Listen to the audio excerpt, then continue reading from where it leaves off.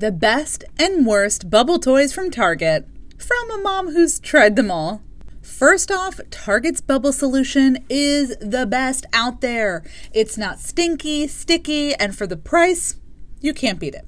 This bubble gun is the worst. As you can see by the reviews, it's just awful.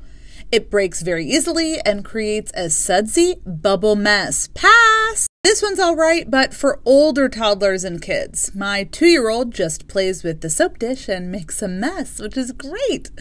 Oh, and don't get it wet because it'll break really quickly. This is a popular one, but it's not that good. The button in the back is really shallow and breaks really quickly. Plus, the soap solution is right here in the front, so if your toddler holds it wrong, it spills out and makes a huge mess. Target's bubble mower is amazing and a great alternative to the Fisher-Price one.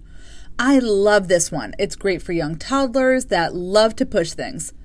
Just know that it does not make that lawnmower sound like its counterpart, but for the price, you can't go wrong. And now for the star winner! This is the best bubble gun I've ever had my kids play with. It's been kicked, thrown, rained on, and flipped upside down. Basically, this thing has been through the 4 stages of hell with my kids. Case in point, and 6 months later, it's still going strong. This one I just got the other day, and it's amazing. For the price and quality, it's a must-have. The best part, though? The soap is contained.